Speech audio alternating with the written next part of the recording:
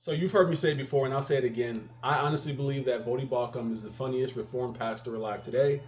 I was watching a sermon on the Godspeed Calvary Chapel channel, and I will be posting a link to that sermon. It's a great sermon. You check it out. And Voddie caught me off guard with this. So I'm going to go ahead and let you guys watch the clip, enjoy, and please check out the sermon as well. Subscribe to the channel.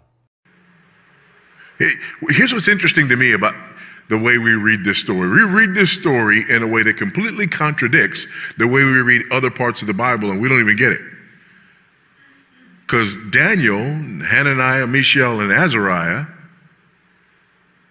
the Babylonians give them new names, and we don't go, wow, what a blessing. Right?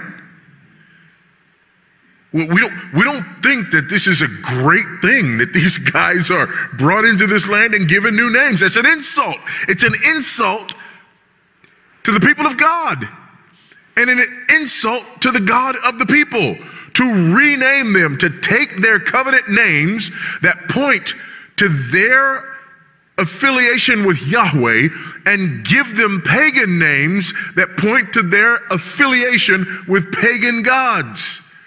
Why do we see that when Daniel and Hananiah, Azariah, and Mishael are all of a sudden called, Belshazzar and Shadrach, Meshach, and a bad Negro? Why is it